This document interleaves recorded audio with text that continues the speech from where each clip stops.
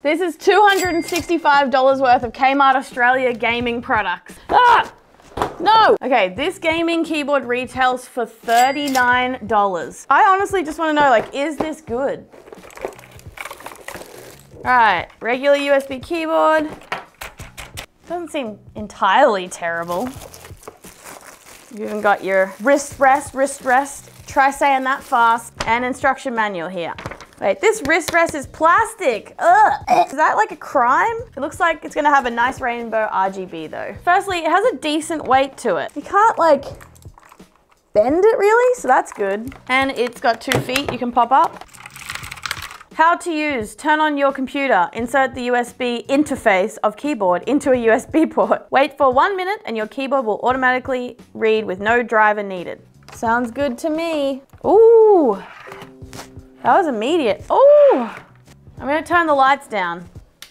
They're not bad at all. Yeah, that's good. Okay, actually, on further inspection, the lettering is kind of ugly and it goes from red to yellow to green. I don't love that, but it still looks good. Typing. That was decent. See, that was legit. I actually typed things. Let me put my microphone near it.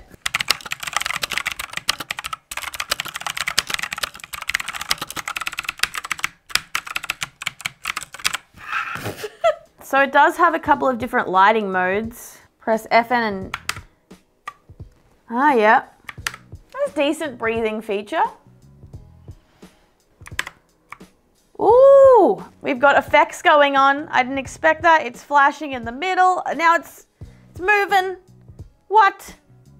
Yeah, I'm into that. I love stupid effects on keyboards. It's just fun. I would say $39 isn't too bad for this, but I suppose it depends on your budget because you can get a pretty good keyboard for about $100. Anyway, I'm gonna pull off a keycap.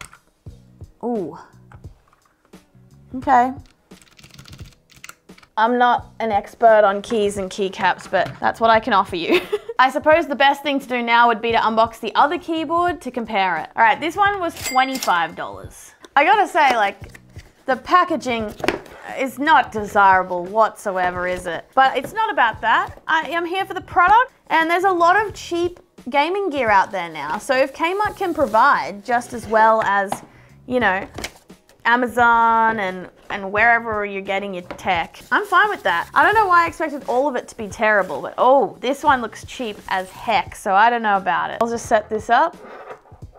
So this is the keyboard right off the bat. It's fairly flexible. It definitely feels a lot cheaper than the $39 keyboard. This is interesting because it feels sort of premium. It's got a weight to it, but it's also lightweight and well balanced.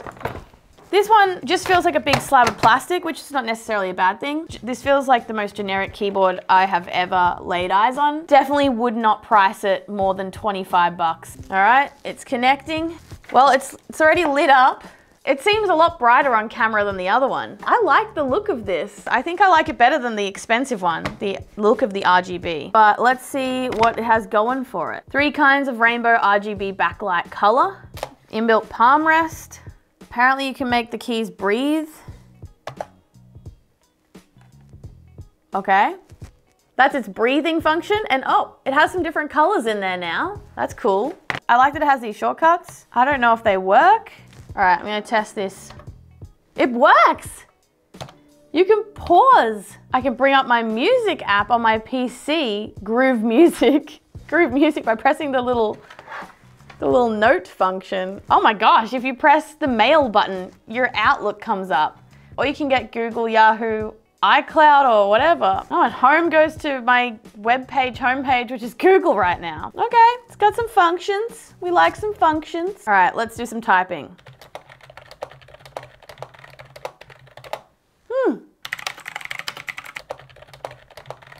I like the feel of that. Like, it's interesting, this keyboard seems cheaper and the build quality seems kind of terrible. I feel like the sound of it that it's making is sort of popular at the moment, this keycap style. I don't know how long this would last, but arguably this would do the job. I don't know if it would be good for hardcore gamers. I definitely think if you're like young, maybe 10 to 12 years old, this would be a really good first keyboard with RGB. But I also think this one is a great first keyboard too. I think they're both decent. I definitely sense the text and the lettering wearing away after a lot of use though. On the more expensive one, there's not printed on text. It's actually like LED text. So yeah, we'll see. It does have a 1.5 meter USB cable though. I like that. And I think this one's the same. Yeah. If you have the money though, I would definitely choose the $39 gaming keyboard. This is a $25 mouse pad. All right, I'm not sure why I opened the keyboards first, but I think we'll go mouse pad and mice. I have one mouse. So this is a 78 centimeter mouse pad or mat. Here's the instruction manual. So we've got a USB to mini USB, like an old school Android charging cable. Plug it around the back of my laptop again. Nice, yeah, I mean, it's simple. It feels like a wetsuit material. So it immediately lit up in red, and then there's a button. There's a button here. Got green, blue, pinky purple, blue, green, yellow. Oh my gosh, do I know colors? That's purple. Is that, oh, okay, now we're going rainbow, like breathing. I don't know what that is. Oh, it's like a rainbow all the way around somewhat? A little, is it? Now I have to test the mouse with it. Okay, so you can turn it off entirely if you don't want the lights for some reason. Gaming mouse, $15. So it literally says gaming mouse on it. Oh, dude, gaming mouse, please. Why you gotta do me like that, man? No. Jeez, okay, but we do have a forward and back button and like a nice grip. Ooh, I kind of like how it feels in my hand. That's what she said. I use a Logitech MX Master, so that's big praise. Time to plug it in. Oh yeah, it's nicely lit up. I'm into that. Got some lights on the side, on the scroll wheel, on this logo thing. All right, we've got the DPI button. So, wow, oh, it's speedy. Can confirm the $15 mouse pad works well with Kmart's $15 mouse. This is really surprising me. Like, are my standards really low, or is it actually just, like, it's okay? It does say protect the appliance from extreme heat and cold, dust, direct sunlight, humidity, and drops or jets of water, which makes me think it won't be super sweat resistant. We've got forward and back keys on the side. They work great. Okay, let's find out what this button does. On the instructions, it says it's a fire key. So I guess it's your quick click, because it basically works the same as your regular left click. So for $15, would you buy it? All right, let's unbox the Gaming Pro earphones. These are $10 worth. Oh, wow. Oh, no. Oh, these are skinny and flimsy. You can just tell that these will break with the slightest accident. Everything about these looks cheap and feels cheap. Yikes. It does come with spare ear tips. It even comes with this adapter. It's a 3.5mm headphone jack. Surprisingly, it also comes with this microphone. This looks so flimsy and pathetic, but I wonder how it sounds. I'll plug it in. Okay, look, if I was 12, I would love these. So if you like it, I get it, but I just don't know about it. I'm gonna judge them based off their sound quality. What's left and right? I don't think they tell you what left and right is. This seems right. I can't hear out of the left one, I don't think. What? Oh, they weren't plugged in quite right. Is this full volume? I can't hear anything. My computer lets me pump the audio a bit more. Like, you can't tell the quality by me doing this, but you know. Oh, it's not good loud. Okay, hold on. Huh. Okay. Wow, that's really surprising. If you can get them in right, the sound's actually pretty decent.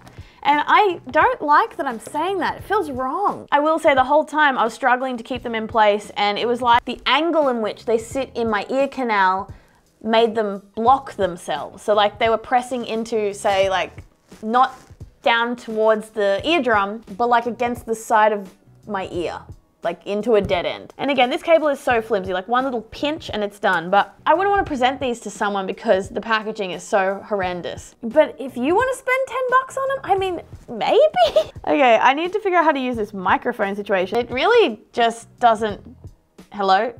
Testing. I don't know if it's working. You know what, maybe I take that back. I don't know if it's reliable. I think these are bad. Ask me questions in the comments if you want to know more. I don't know how I feel about this. 10 bucks?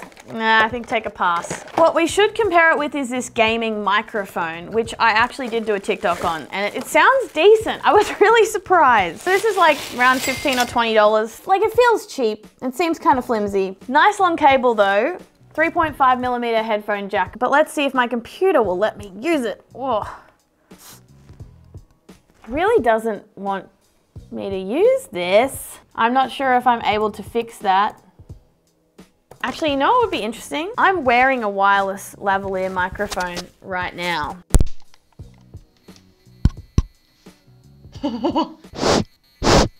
No way. Hey, what's up guys? So I guess I'm giving you the sound quality. Oh my gosh, no. What the heck? I go around doing interviews with people like, what's up? I recommend it for the price, just for fun. Oh my gosh, I'm obsessed with this. And also I hear there's another Kmart gaming microphone. I couldn't find it, but apparently it's Liddy. So go Kmart for the microphones. I am getting really exhausted.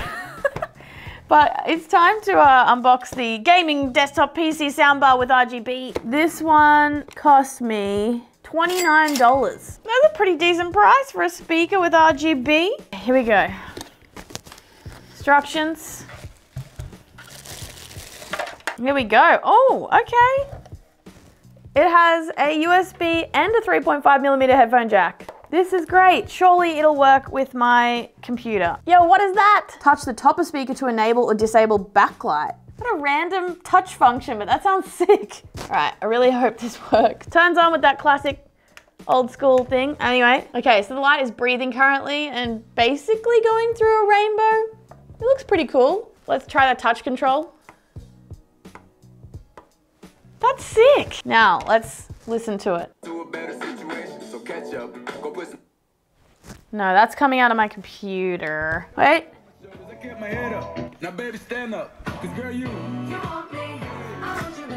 Okay, I need to listen to it this way.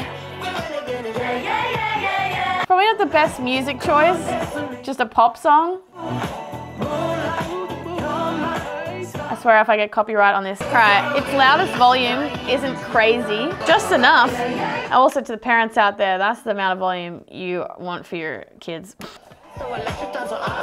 Having it down flat on the table though, the sound isn't great. I had to angle it up towards my face and then I was really getting the vibes. I'm really surprised with this one. I like it, I'm happy with it. Oh, by the way, there's more though, so let's unbox these two little speakers. So like the sound bar, it has a USB and 3.5mm headphone jack. What the?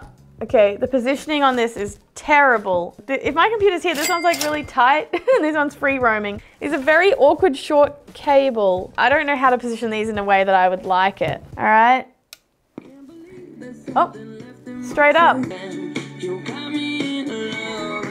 Okay, first thing I'll say is having reviewed a lot of audio products, they're very low quality. Sometimes I'm really blasé about audio and other times, you know, I go in for the experience and I want something that sounds excellent. Because, yeah, you know, if you can afford it, it's sick. These totally will do the job, but they're nothing special. Like, they'll amplify your audio, sure, but they're pretty low quality and the cable situation is super weird. The manual has had something crossed out on it. What did it used to say? Play, I can't read it, that is wild. They've just crossed out number 7 on the instructions. Let's see how loud they can get. The resonance on this speaker, because like, it's just cheap plastic, it's so hollow. It's terrible. I think these are a bit of a bust. Yeah, I don't know if I would get them or recommend them. Bit meh. We are getting down to the wire now with 2 gaming headsets to go and then just the LED strips. But I don't even know if I'll unbox these today, but I do want to do a desk setup with all this Kmart gear. Right, so this is really interesting guys because this headset is 40 bucks and this one is $9. I'm gonna crack open the expensive ones first because I feel like that'll make the comparison a little bit more spicy.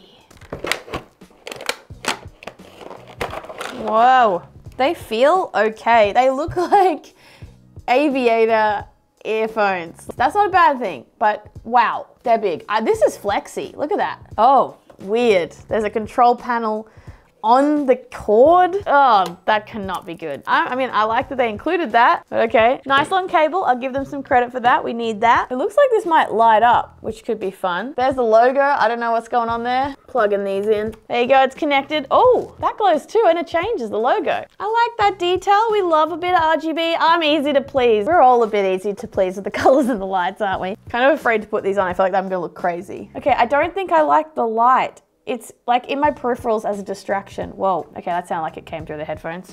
Oh my gosh, no way. It comes with a freaking mini CD. I haven't seen this for years.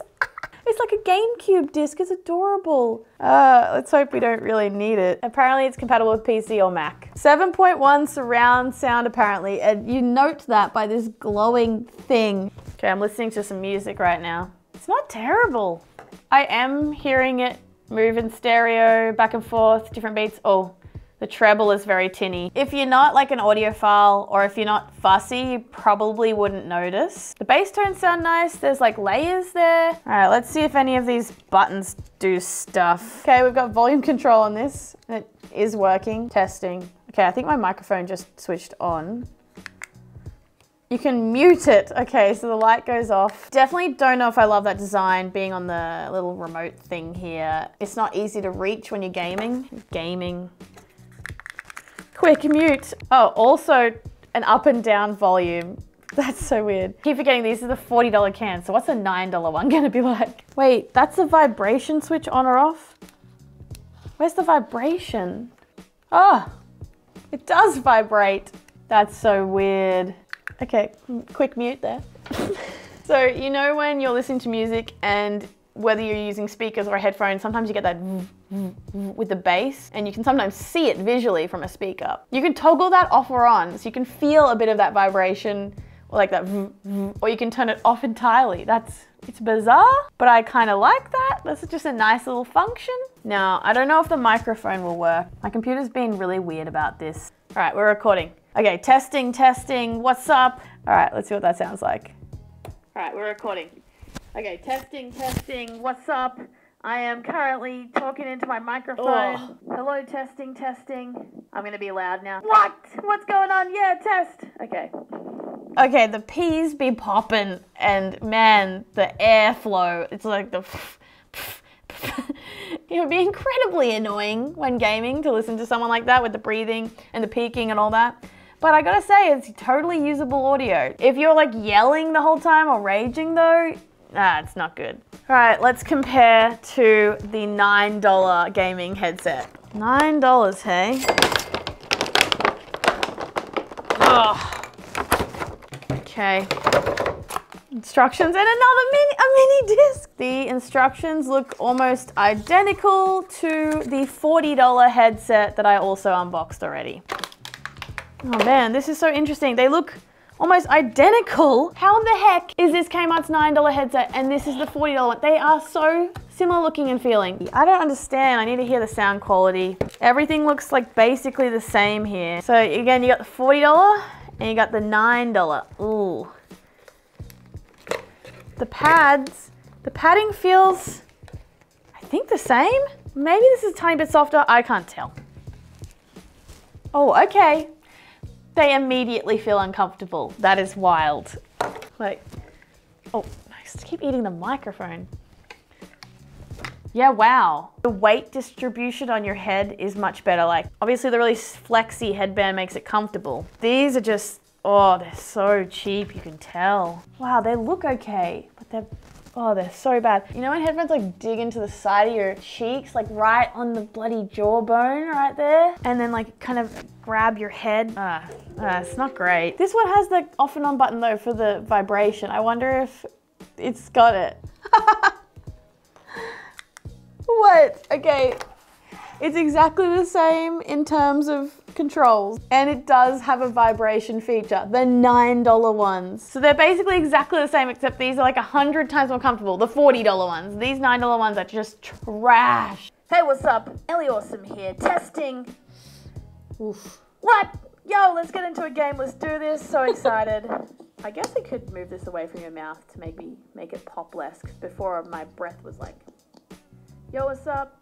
I'm just gonna move this out of my way. Let's summarize what's worth picking up, what isn't. Gaming 4D headset, $9. Heck no, no way, stay clear. Gaming earphones, $10. No, don't even, no. The small gaming speakers for $15, nah. The $15 gaming mouse. This is an interesting one. I have to try it gaming to really be sure, but for $15, I would say yes as a regular mouse. It's really comfortable, works well. Big caveat is the words gaming mouse. That's horrific. I hate that. It's so ugly. Same with the other bits of text. The gaming keyboard that was $25. This bad boy, not the best quality. But it can totally get the job done. I think it's kind of ugly. So I would say this is up to personal opinion. Make sure you watch the review part of this video. The mouse pad, which is right here, this thing, $25. I think it's only worth about $15 max. It's pretty boring, but it's nice.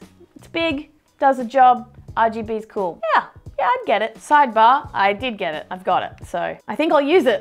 The RGB soundbar, $29. The touch control functionality is fun.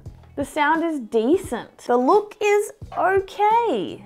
The RGB is fun. Yeah, I'd buy it. But if I had $100 or more, I would absolutely not buy it, because I would get something better. Oh, the $39 keyboard. This baby. I think it looks nice. I like the shape of it.